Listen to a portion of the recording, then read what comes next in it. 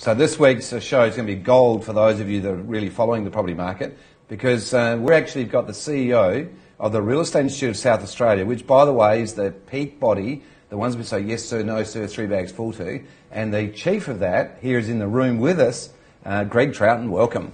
Great to be here, Anthony. Thanks very much for the invite. Now, Greg, before we get underway, we know that you're the head of the Real Estate Institute, but you've taken leave to come here during your lunch hour in between learning how to be an auctioneer. What's going on? Well, look, I've decided to stop giving the sermon from the mount and actually understand what auctioneers do. You're coming out of the White House. Coming out of absolutely. I thought I'd better come out off of the top of the hill and actually understand what's going on. So you enjoying it? Yes, I am. The people that are doing the course are asking some questions that I didn't know the answer to, and I thought I knew most of the legislative stuff. So I've still got a bit of work to do, I think. Good work. No, that's great. Now, let's talk about the things that affect the viewers. You're preside over the organisation that kind of follows us very closely. Yes. And you have a broader brush than we do because we operate in certain areas. Tell me what is happening, what has happened, observations. Let's go for it. All right, well, I think it's really important to talk about 2011. 2011 was not a pleasant year around the real estate traps. It was a very difficult year.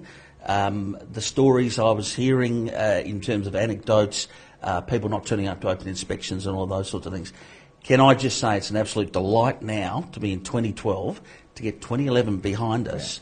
Yeah. And the stories I'm getting now are there are 3 or 4 or 5 groups coming through open inspections. Now I'm talking right across the range here. So it's a delight that people are showing interest in property. And I do have to say that there's global economic uncertainty. Every morning I turn the TV on, I find out what's going on in Europe. And it's getting blasted with it, aren't we? Well, we are, and apparently there's a deal that's been done, but there's no detail. And I'm at a point where I'm a particularly bad golfer, Anthony, and when I hit a golf ball behind a tree, I believe in taking the medicine shot, and that's just knocking it out. Whereas I think that's what we need with the global economic crisis that's going on. Sometimes I think we might be better off just taking the medicine. Having said that, I look at the numbers for South Australia, and 3.5% with all this doom and gloom reduction in property values. I have to say I'm delighted. Absolutely. This was delighted. 2011. Yes, that's right, 2011, and 2012 is looking up. We're coming from a low base though. Right. Okay.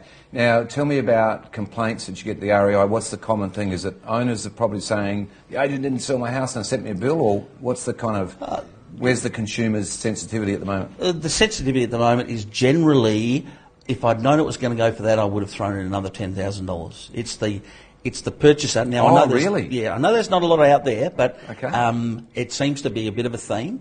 And the other main one tends to be around property management. And I know you've been a very strong advocate about taking the relevant legislation and bringing it into the 21st century. And we're going to work very hard with the government to try and bring that reality to the fore, because it's having an impact on investment in South Australia. So you're referring to the actual property management side of the business? That's right. So for those of you that may not be aware, in residential real estate, there's 2 quite distinct areas. There's the sales area, yes, and there's the property management. Property management are where the investors give the real estate agent the property to look after, which we're in a big way into that space. And what you're saying is that area needs a bit of legislation wrapped around it to help get some order into it. That's exactly right. I mean, some of the stories we're hearing, landlords. We obviously want lots of landlords investing in property, roofs over people's heads, and the stories that we're getting at the moment is the processes around the legislative and government requirements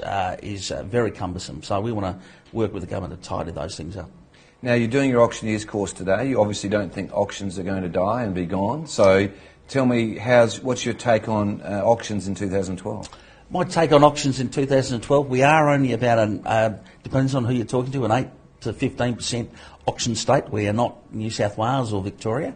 Auctions have their place, and I actually think they're going to more and more come to the fore. Now, I know Gary Topp, my offsider down at the Society, will love to hear me say that, but I actually think that the marketplace is slowly sorting itself out. And most importantly, I think vendors are now more willing to meet the market.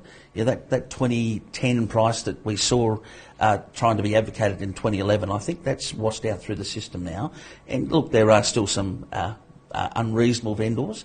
I've heard you say it, get the price right, it will move. So I'm looking forward to that vendor expectation being managed moving forward, and auction's a great way of doing that. Okay, so we're running roughly, as an industry, at 30% at the moment. Yes. And I had the question this morning. I was actually looking at a property this morning, halfway to Victor. It was down at Mount Compass. Absolutely amazing place.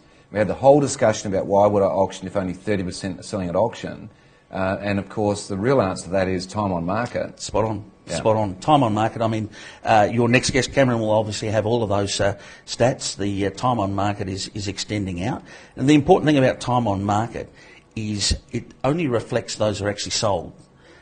So it's very hard to have time on market for those that are still sitting around. So the end date, don't want to get too technical, but whatever number he comes up with, it's a lot longer as well. Yeah, and I think the other thing that's very evident, anecdotally, certainly at our end, and definitely a fact with us, is that any property that's auctioned generally is about half the amount of time that it sits on the market, irrespective of whether it's in that 30% success rate or not. It's bundled into pretty much 80 to 90% success rate of being on the market for a lot less time. Absolutely, absolutely. There's no question about that. Now, Greg, we're going to go to part of the show, and we'll be back with some questions in a minute. So let's go look at those sold properties and go.